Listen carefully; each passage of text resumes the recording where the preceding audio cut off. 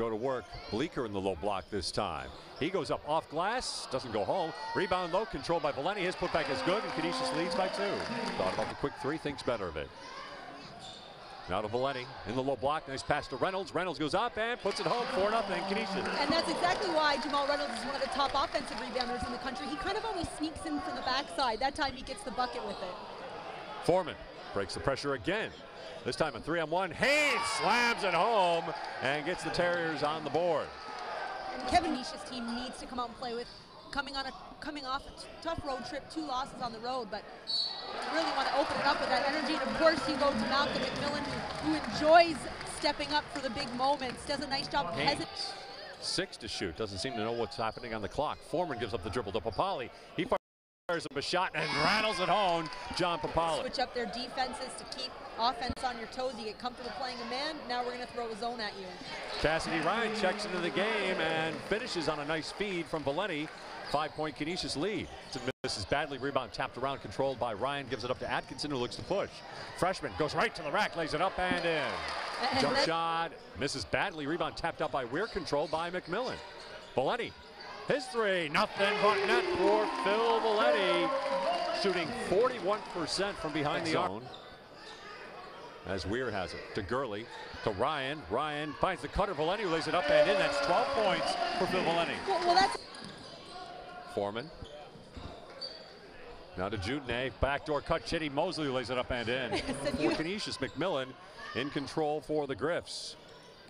McMillan gets into the paint, goes to the rack, count it! He'll go to the line with a chance to finish a 3-point play. Back rim, no good. Long rebound is tapped around and controlled by Fanning. Fanning will look to jam it home, and it's blocked by Malcolm McMillan. Wow! Wow, and that was a block from behind. Gurley attacks, goes inside and puts it home, and the Griffs lead by 15. Inside gives up his dribble, works it now underneath. Reynolds, his shot deflected, gets the ball back, puts it up and count it! Jamal Reynolds will go to the line, a chance to finish a 3-point play. Assists in this first half for Canisius. And 3 offensive rebounds too. Little give and go right there. As Valenti finishes, and he's wincing as he runs down the floor. So, I mean, I don't think Canisius is going to ever feel safe until the final buzzer rings this afternoon. Cassius Robertson from 3-point range, shooting 35% on the season. He knocks that down, his second 3 of the afternoon.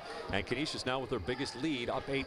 That's Chris Atkinson out of Long Island Lutheran, one of the legendary programs here in New York State, as McMillan slashes to the rack, and he'll go to the line, a chance to finish a 3-point play. Penetrate and get to the paint and get those touches. That had to be a focus for them coming in, and they've done a nice job in the first half.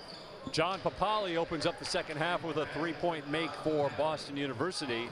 Malcolm McMillan, 8 to shoot for Canisius. McMillan fires up the jump shot and puts it home. 10 points for Malcolm McMillan, coming off a season low 6 against Kent State. To Robertson, 9 to shoot. Jermaine Crumpton just checked into the game. He fires up the 15-footer, nothing but net for Jermaine Crumpton. Round and run down by Jermaine Crumpton, who saves it and goes right to Boston. Papali, his 3, nothing but net for John Papali. So again, McMillan with 10 to shoot. McMillan hands off to Valenti. He'll fire up the 3, nothing but net for Phil Valenti. He has 17.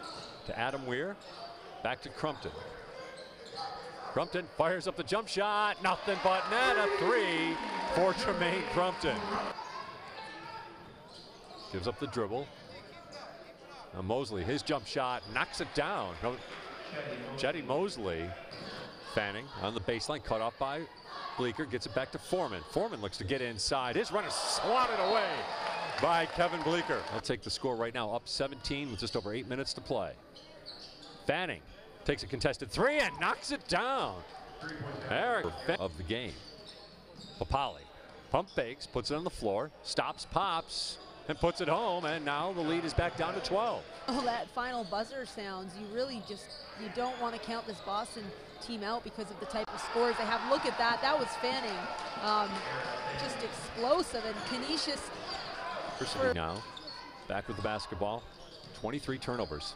Fanning looks to attack and forces his way in and finishes against Valenti, so it's an 8-point game. And he gets trapped His pass goes to Jamal Reynolds.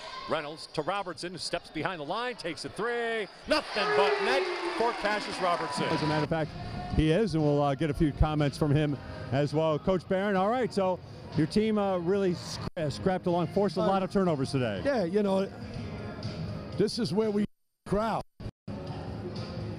I mean, we had a tough week of exams. It was tough for both of us, but, you know, I was just very disappointed with the crowd. I mean, just because, you know, we're still excited, even though we're on the road, but, you know, it's a good win for us. I don't care right now. We're growing, we're learning, and we're taking it one step at a time. But hopefully when we get back, you know, in January, we get a better turnout. Let's talk about the performance. I mean, your team coming up with 84 points. Got to the line a lot today, but is there one thing that you really liked about the way your team played? Well, we defended when we needed. We really talked about our guys defending as well as rebounding. I thought we did a great job with that in the first half. We got to keep building on that.